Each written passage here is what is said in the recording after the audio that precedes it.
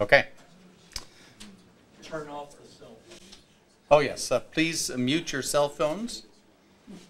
Or if your ringtone is especially obnoxious, please turn your phone off. Good afternoon. Welcome to this second session of the SPS 2018 Symposium and Workshop. And the sign-in sheet is available for those who missed it this morning. Yes, if you're new or you didn't sign in this morning, there is still the sign-up sheet, so please do sign in. And then you'll get all the attachments and presentations. With any luck at all. But at least you'll know that it's our fault and not your fault. If you don't sign up, then you have no hope. Does that sound okay? Okay, good. So, this afternoon, we have two activities. One is a workshop addressing the subject of the recently approved and initiated Decadal International Academy of Astronautics study group on the question of solar energy from space. In addition, Professor Dong has kindly agreed to give the presentation that Professor Huang was going to give. For reasons which are a complete mystery. So both letters of invitation went to Tokyo, to Beijing at the exact same moment. And one of them resulted in a visa, and the other one did not result in a visa. It's completely indecipherable. I have no idea. But before we begin the discussion on the Academy Study Group, I would like first to offer the floor to Professor Dong to make the presentation that would otherwise have been from Professor Huang. John, there was a statement earlier about putting a star by your name to indicate something. Okay, just to repeat that, thank you, Joe. So earlier I had said that if you're interested in participating in the International Academy of Astronautics study group that's getting started and which we'll be speaking about after this presentation, please put an annotation of some sort, a star or a circle with a check mark or something like that next to your name on the sign-up sheet so that I'll know that you're willing to volunteer for that.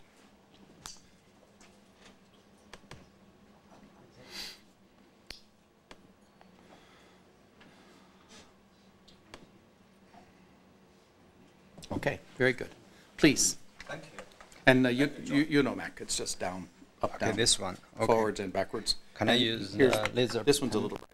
Okay. Got it. Try. Okay. Okay. Thank you. Excuse me, could you spell your name, please? My name Spell. D-O-N-G. D-O-N-G. Last name. My first name is Shui. Yeah. But the presentation is from Wang Li. Yeah. As Joanne said, because of the personal reason of Wang Li, he cannot be here. So I will show the slide to everybody here. Notice that I said show because I cannot explain this presentation. I just received it last day, and perhaps I will give a few words about it. Now, the title is Space Solar Power Development in China and the Proposed Roadmap. Some of you may know that in 2014, a lot of people gathered in China and discussed. He has to be able to see the screen too. Okay. It's okay. Thank you. Just give me a call. Thank you. Discuss the SPS, and we proposed a roadmap for the development of China. And I will give brief introduction in three parts. Now, first is the WPT. Now, we are all familiar with this slide, And this one is Professor Wang Xiji, and I also carry with me a video from Professor Wang. Maybe sometime we will show it to all of. We're going to show it tomorrow. Yeah, tomorrow. During the 50th anniversary commemoration. Fun. You have the final version? Yes. Yeah. Okay. Good. And some of us may be familiar with Professor Li Ming. And this is another one, Professor Li from Shanghai. He is the first one in China to introduce the concept of SPS to China. And in 2010, the first SPS technology development seminar was held in Beijing. And in the next year, Chinese Energy and Environment Summit was held in Beijing.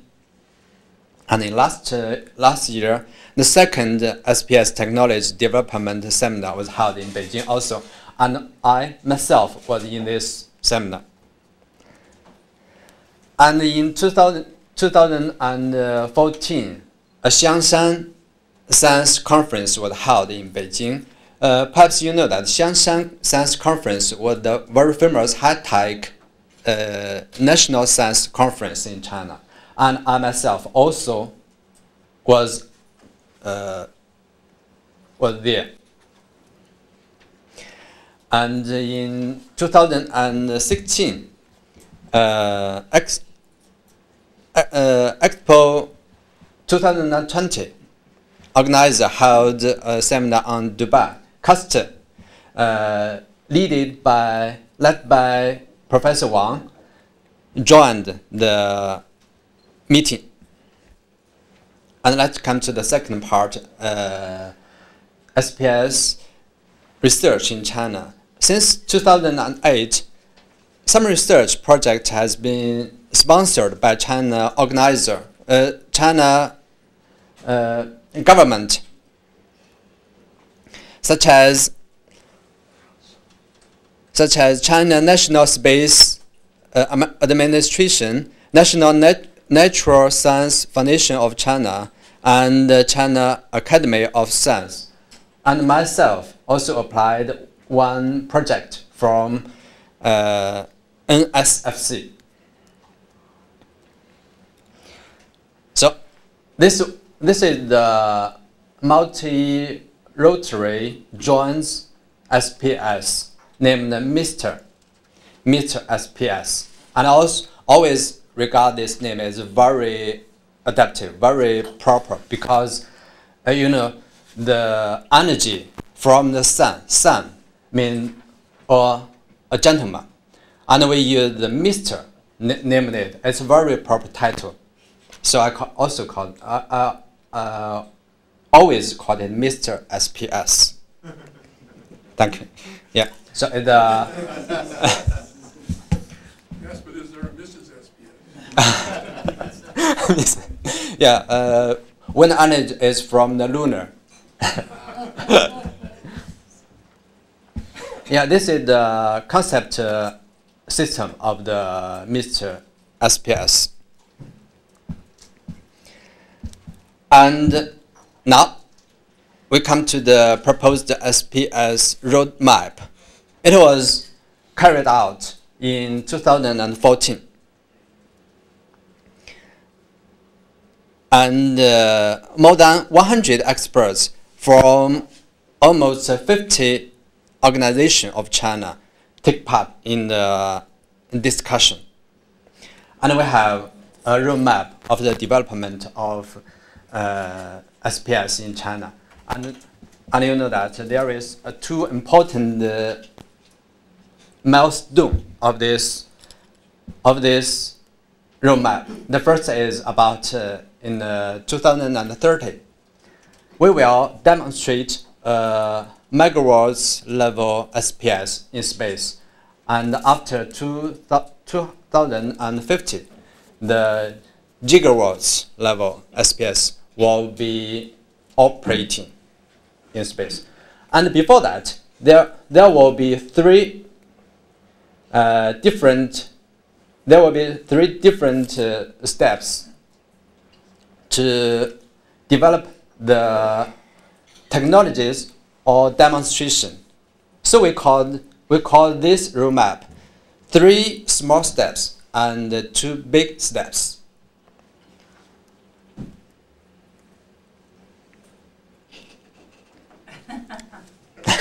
Yeah, come back. I will show some detail of the megawatts SPS development. It's about, it will be after 2035 megawatts level experimental SPS. Now, it's an original system, and this is the megawatts system. And then we will develop many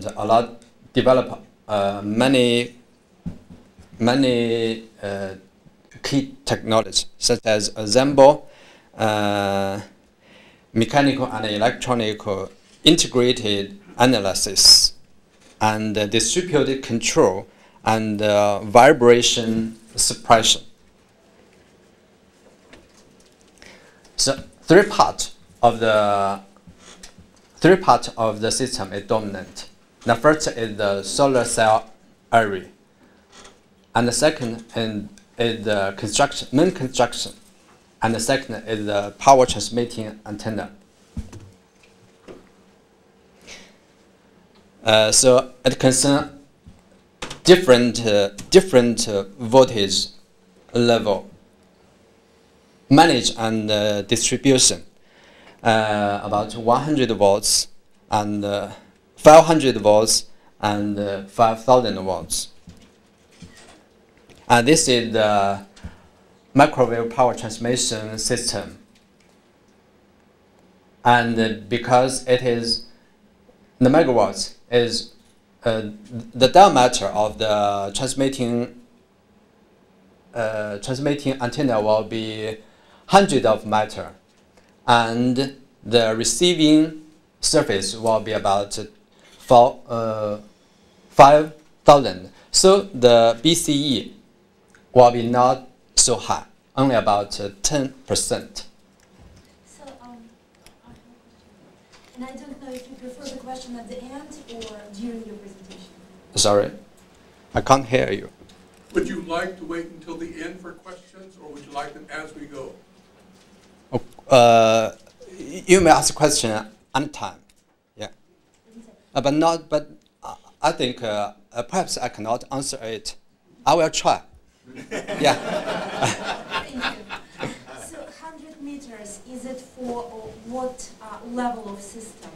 You said transmitting antenna. Yeah, the diameter is 100 to 200 meters. And the power level? The power, transmitted power, I think, I can't remember. I will give it the day after tomorrow. Yeah. And is this geostationary or geosynchronous? Mm-hmm. Or somewhere else, another orbit? Sorry. Which orbit? Which orbit? GEO, also GEO. So the BCE is not so high. Also GEO orbit. What's the received power? Receive? On the ground.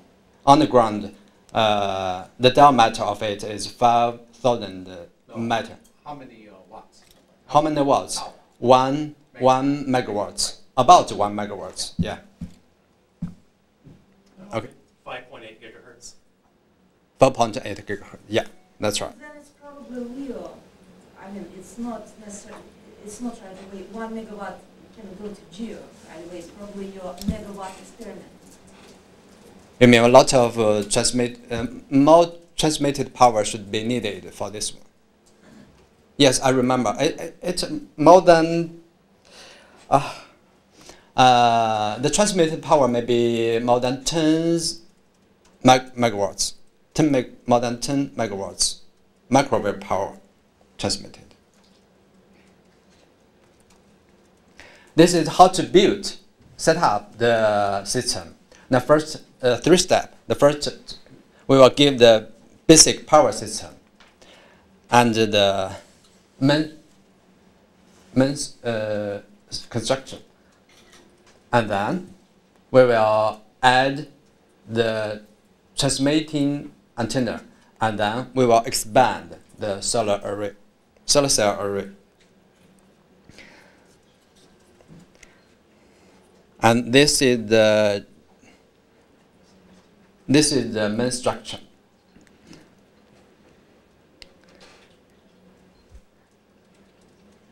And high efficiency thin film solar array will be needed.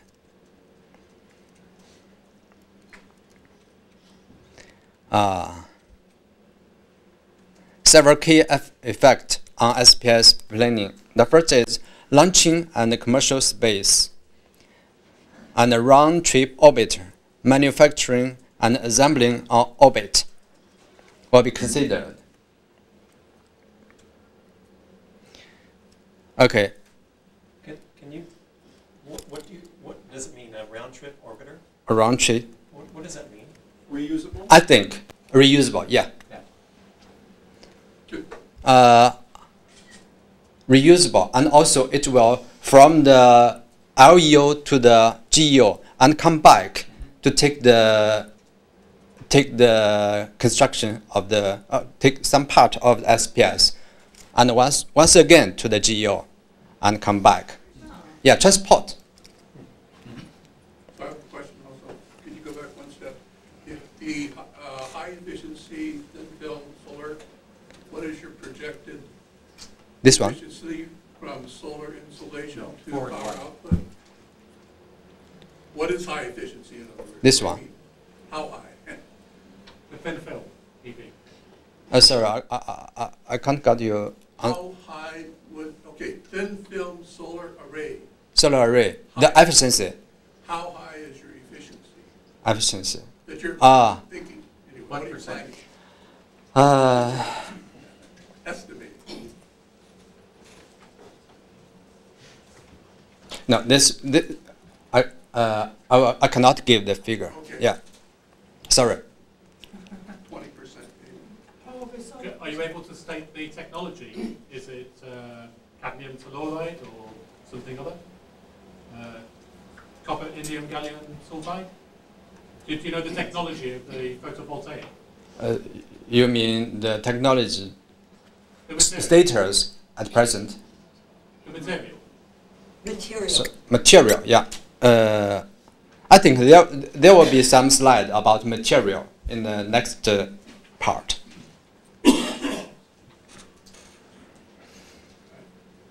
Yeah, this is the conclusion of the Xiangshan conference. The first is enhanced the key technologies research and optimized the system scheme of SPS by technologies innovate. The second is utilize the Chinese space station and any space flight probability to carry out the key technologies of space demonstration in space. Priority key areas of SPS, which will break through in next decades. The first, space superlight modular structure and distributed control technology. Second, the large-scale thin-film solar array, spreading and current collecting technology. Protection of space, large power component, high voltage discharging, high efficiency wireless power transmission technology. Now, innovation of advanced material will play a very important role in the future SPS. I think it will concern some aspects of SPS. The first is high performance protection materials for thin film solar array. And the second, insulation materials with nonlinear conductivity using high voltage component. And then carbon-based conductor materials or high temperature superconductor. And the fourth, large power current carrying fraction pair materials based on C modified. Now, the summary.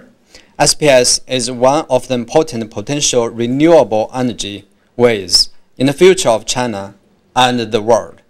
The development of SPS will bring the innovation of many advanced technologies. Widely international collaboration, innovation, commercialized patent, and more effort are very important. So, that's all. Thank you.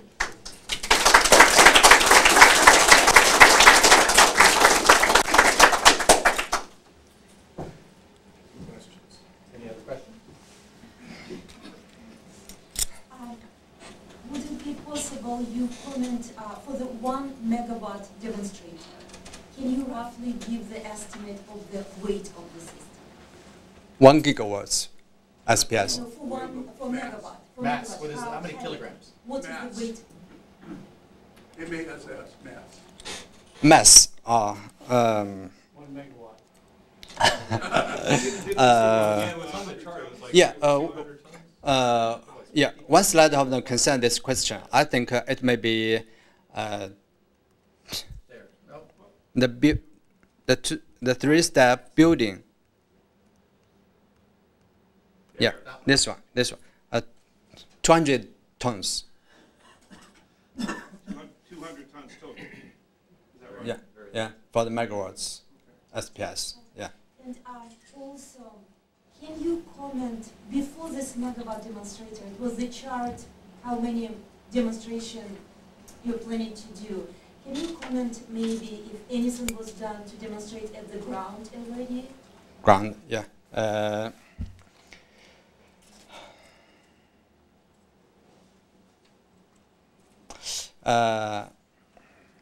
It's a difficult question because for me, I was focused on microwave MPT. I think except for MPT, there should be the deployable structure and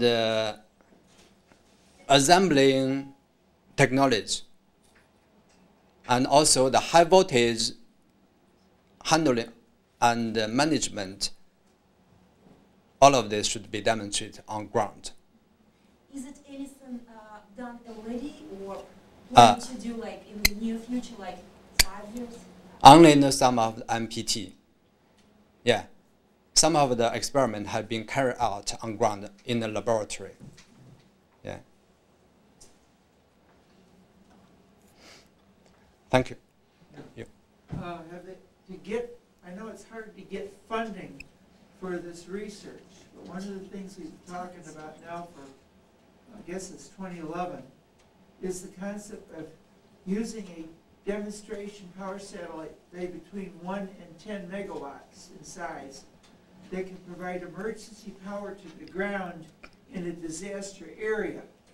And you need a way to get the power down without creating a giant installation. So it would almost have to be done by a diffuse laser system of some kind, where the laser would spread out to maybe twice solar intensity or something like that. And we thought of that after the Japanese earthquake in 2011. Has anyone discussed that over there as a means of making it more making the demonstration satellite immediately useful in the cases of like a disaster? This is only one of the application of SPS, but it's very difficult for disaster because in a disaster everything should be destroyed. Right. Yeah. If we try to lay out the rectangle before disaster, Right. it will be destroyed. So If we lay out it after disaster, I think we have no time, perhaps. So if you had a system of portable panels that you could just lay out in the ground and light it up, that would give you the power almost instantly. That's something they should consider, because we talked a lot about it in 2011.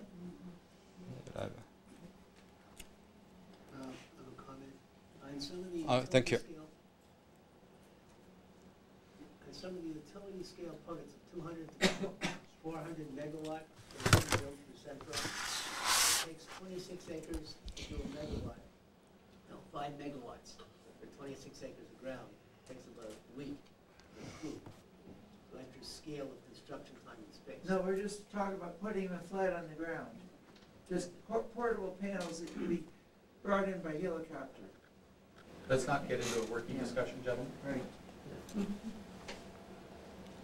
Yeah, please. Your demonstration satellite, is it actually funded and actually has a schedule for deployment and test?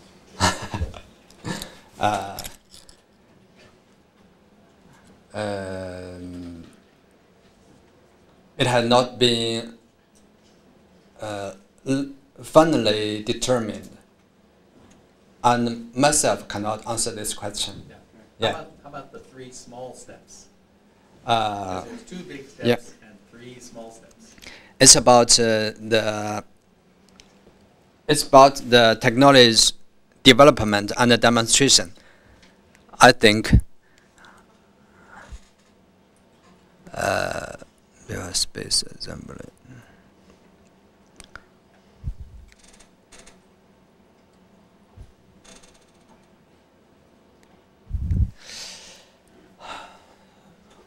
I remember the first is to demonstrate the technology in the laboratory on the ground, and the second we will use the balloon or some other platform. A question on that I was just going to ask. Is that beaming power? Could we get to the answer to the first question first? Sorry. The first question was, so for so far the 2 big steps are proposed, but no money yet. Following up on Dr. Schubert's question, I was asking for the 3 small steps. Small steps. Are they approved? Do they have a budget yet? Budget. Money. Yeah, I understand, but I can't answer this question. Okay. Not yet. Yeah. It's also very hard to read this chart. Can you please read the 3 small steps, let's say 2020, what is planned for that? 2020. The WP technology demonstration on an aerostat. Yeah. Oh, aerostat? It's an airship. And is that beaming power Aerobat. down or beaming power up to the airship? No, sorry. For the aeroboat, is that collecting solar power, beaming that down to the ground? Or is it beaming power up to the aeroboat? You mean go up, down, out? Which direction? Yeah, it will dance. Down. Yeah, from the balloon to the ground. And what altitude? Uh-huh. What altitude is the aeroboat? What about the altitude? How high? Typically 100,000 feet is where you get them. Difficult. I cannot give the 20 kilometers you from can- the stratosphere. Payloads are very tiny at those altitudes. cannot give the figure. Anyway, Yeah. okay. Thank you. Could you read the other small steps, please? We cannot see Ah. the letters from here.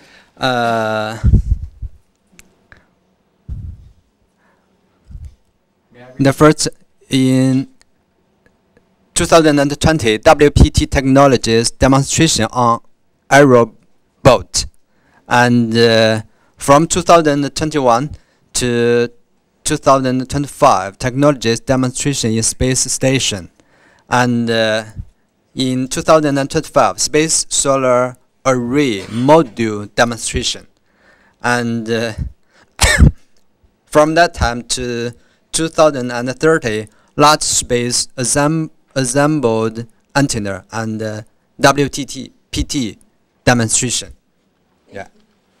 Yeah, you're welcome.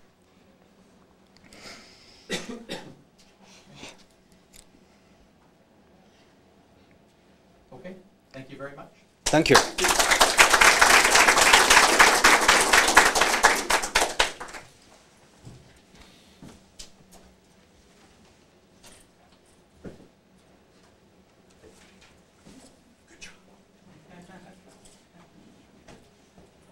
So I believe that tomorrow, Professor Dong will also present his own research on the wireless power transmission R&D. So, but thank you very much for making the presentation for Professor Huang.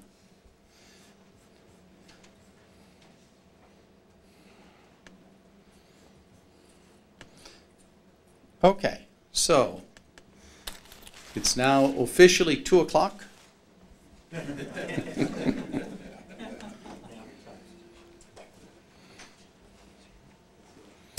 So now we will turn from the particular national plan to the more general topic of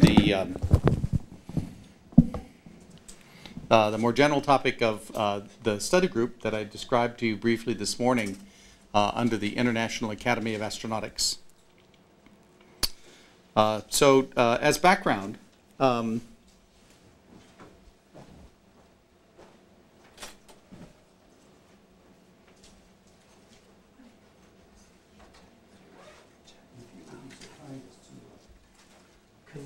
Can I ask a question?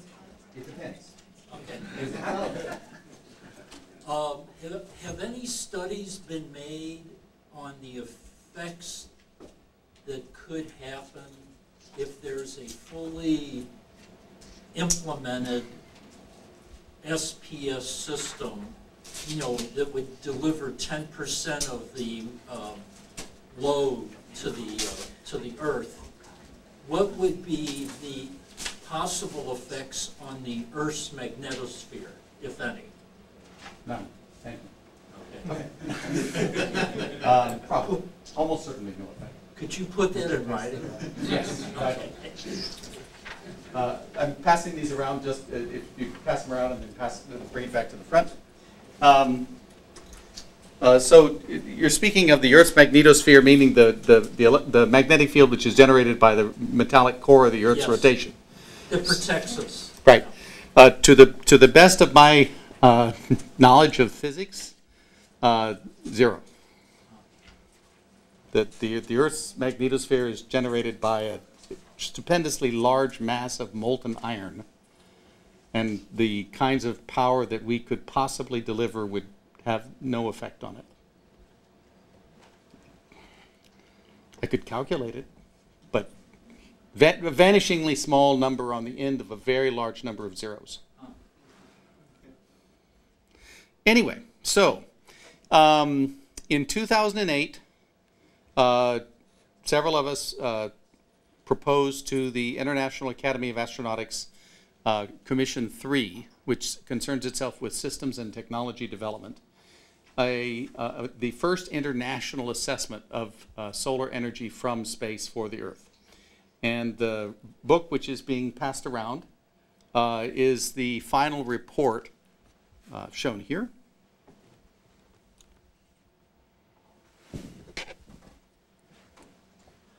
The cover of the final report from that study group.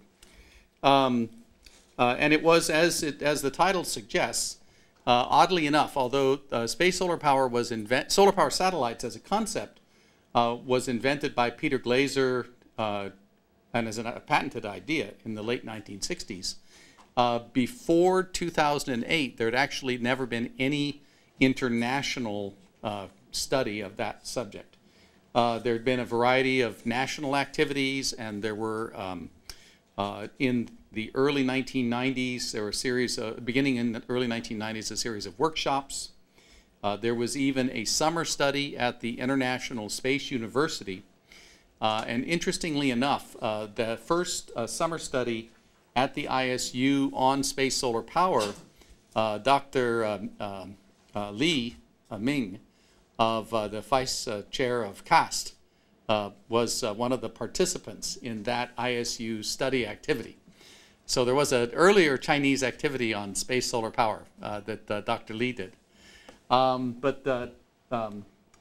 This study proposed by the Academy was implemented in concert with the Power Committee of the International Astronautical Federation, which has organized the longest running series of international meetings on the topic of space solar power as a part of the annual International Astronautical Congress. We're doing it again this year in Bremen, Germany. And also, this study was conducted in concert with Space Canada and in cooperation with a couple of other groups as well. As you'll note, when you get a chance to look at the book, Space Canada was actually the sponsor of the publication of the final report. Last year, I noted that it had been 10 years, and this was part of planning for this event, that it had been 10 years since the beginning of the past study group and its completion of its report. By the way, these reports, which are called cosmic studies and cosmic reports, usually take about 36 months to complete. And so this started in 2008, was completed in 2011. And so I proposed to the Academy last fall. Formally, it was approved at the spring meeting in March that there should be a decadal review and assessment of space solar power. Now, I'm hoping that this will kind of take hold and that others, I'm not necessarily myself, but others will do another decadal assessment in 2028, but we'll see. So, the major changes, what has changed the most since 2008, since the time we did this first international assessment?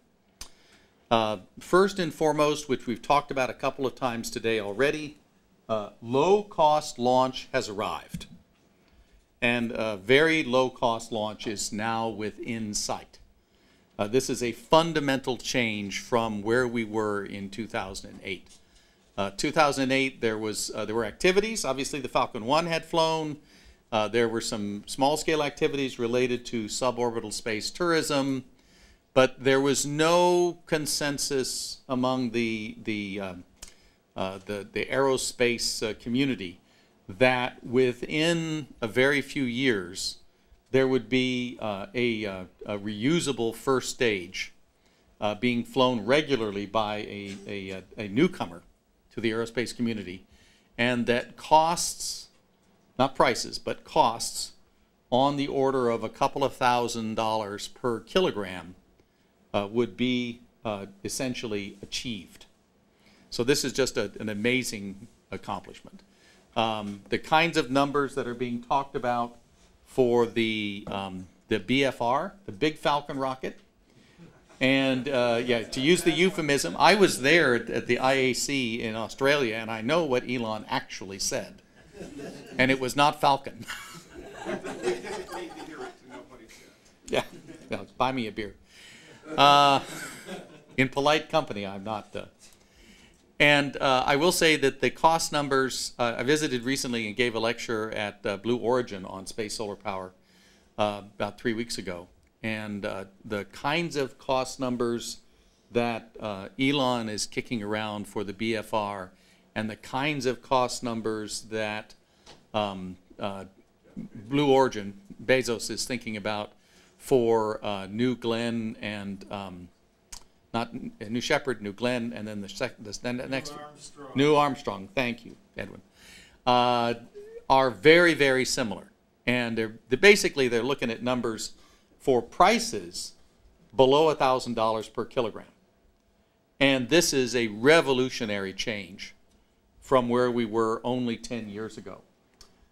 Secondly, and I can call your attention to any one of dozens of videos and reports and the literature, the changes in the applications of robotics, both terrestrial applications through warehouses and mining and all these farming everywhere. I mean, it's all underway in 2008, but it's just exploded since the last decade.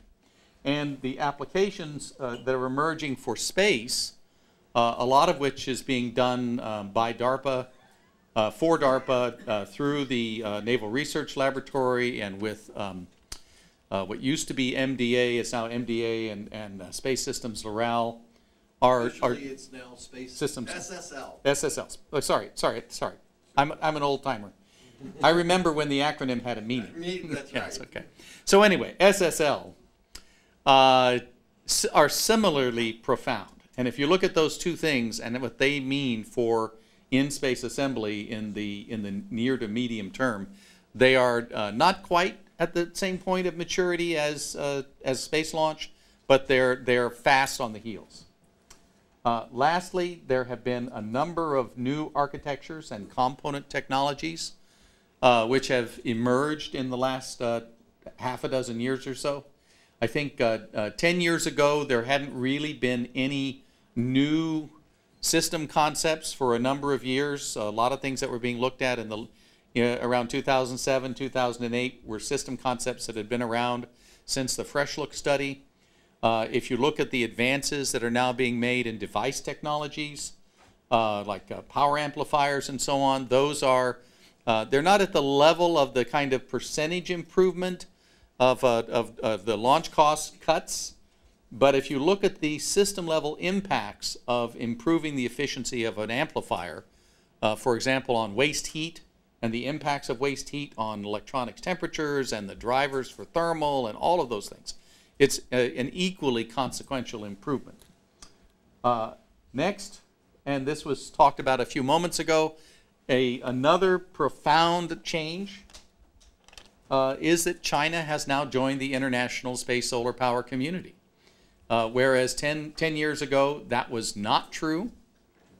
I was going to show I have a bubble chart from 10 years ago that sort of shows it's a mind map. It shows the dynamics of space solar power 10 years ago. And China is just this tiny little bubble with a question mark in it. But I decided that would be, I could describe it instead. And that is certainly far from the case now. And lastly, the other big change recently, in the last decade, is the emergence of new space. And I put it in quotation marks. I could call it future space or the space development or some other thing. But it's a profound, over and above the changes due to the billionaire competition to drive down the cost of launch. There's Deep Space Industries and space space resources? No, planetary resources. Planetary resources, Golden Spike, all the companies that came out of the Google X Prize, all of the activities to basically develop businesses out of CubeSat and 2U and 3U and 5, 6U, 4U form factor sats and on and on and on. All of those are quite transformational in their aggregate impact on space development. And so I think those are for me, those are the top 5 things that have changed that warrant another look, at least insofar as we know so far. In terms of the study group, the goals of the study are to evaluate what role space might play in meeting the energy needs of Earth for the remainder of the century, to assess the technology options and their readiness and risks, to evaluate the range of novel space solar power systems concepts that have come along